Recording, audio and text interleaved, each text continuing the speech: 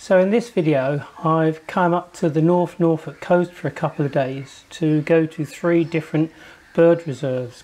At the moment I'm at RSPB Titchwell. This morning I went to RSPB Snettisham and tomorrow I'm going to Cley.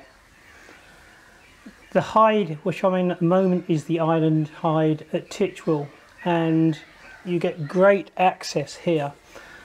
This morning I had something like about 15 avocets well within reach for photography, so it gave me lots of opportunity for just static sort of portrait shots of them in the water, but also to do some action pictures because there were pairs that were squabbling and fighting, and also gave me the opportunity to do some flight shots as they're flying in from the islands towards this hide here. So the reason I'm up here is the RSPB Nature Group had a weekend meet up here. So the group of about 15 of us met up and we went to Snettisham this morning. I'll show you the pictures taken there. Then came on to Titchwell, and tomorrow, as I say, we're going to Cley.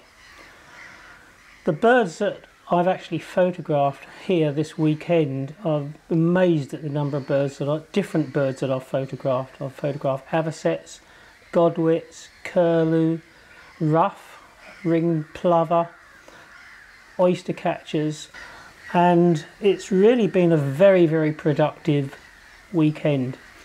So although I've been photographing from this hide here, I'm using the 150 to 400 with the OM1, and all the still pictures are taken handheld. So that's great because it's about a 1 kilometre walk from the actual RSPB sort of centre there actually to the beach, and often as not some of the best pictures will be actually on the beach. Now as the tide goes out, it'll expose areas where the birds will actually come and feed on mussels and things like that, lugworms coming in there, and you just stalk them. You do obviously need a long lens, but hopefully I've got some good shots today and I'll show you those stills in a minute. So here I'm going to show a few stills and video clips taken at both Titchwell and Snettisham. This ruff was initially photographed near the reed beds and it stayed there for quite some time.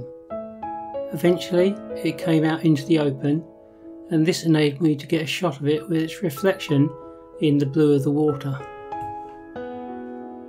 This ringed plover tended to stay near the edge of the reed beds, although it would occasionally come down to the edge of the water as in this shot. So one of the big advantages of the island hide at Titchwell is that birds do come close enough to attain frame filling images.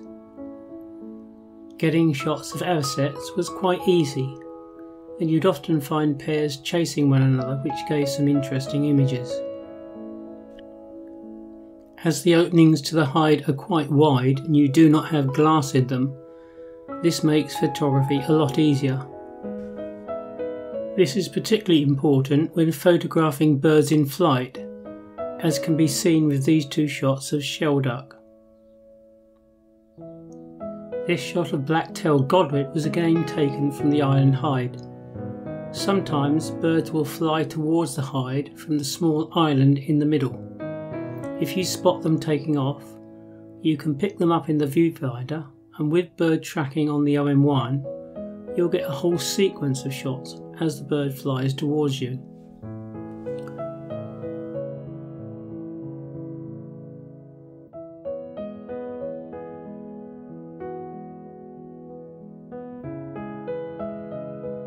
Although the island hide is reasonably close to the visitor centre, the walk out to the shoreline is about 1 kilometre. Whilst walking towards the shoreline, I did come across this very confiding linnet that was collecting grasses and other nesting material. So I've walked out onto the beach, and although I'm still a bit of a way off the shoreline, you can see how as the tide has gone out, it exposes all these mudflats, lagoons and areas where oyster catchers, godwits, curlews are going to be feeding. So approaching them needs a little bit of caution. Obviously if you've got a big long telephoto it's a lot easier, but just slowly approach them, taking a few pictures, and don't rush it. And it's quite surprising how much they will actually allow you to, how close they'll allow you to get. Often as not, what will happen is that as you get that little bit closer, they will actually take off, and that gives you the chance, using a long lens, to actually get some nice flight shots as they're all taking off. But today's been fairly productive. Came down this afternoon, tide was in a little bit more now, it's fully out, and I got some quite good sort of results, I think, so I'll show you some of those pictures now. So these are a few of the shots of some of the waders on the shoreline. You must wait until the tide has gone well out before areas where the rocks and pools are exposed. Once the tide has receded, the waders will fly in and start to feed.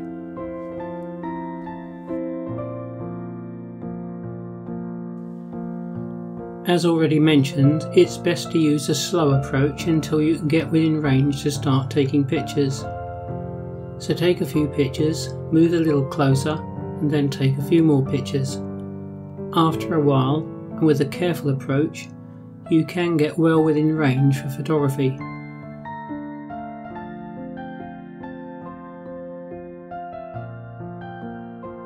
Eventually, you will get to a distance where the birds decide enough is enough, and they will take flight.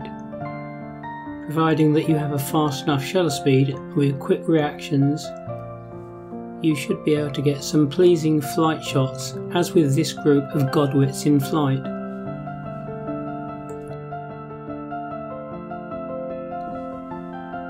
You will often see birds as they fly from one area of the shoreline to another, and if you can pick them up as they're flying in and pan with the bird, you can get a whole sequence of shots as the birds fly in. One image I really wanted to get was a decent shot of curlew in flight. The fact that this one was calling as it flew made this image my favourite of the weekend. I hope you enjoyed the video. The follow-on video, part 2, I'll be showing shots I'd taken at Clyde. I'll show shots of spoonbills and egrets and explaining which hides I found best for photography. Thanks for watching.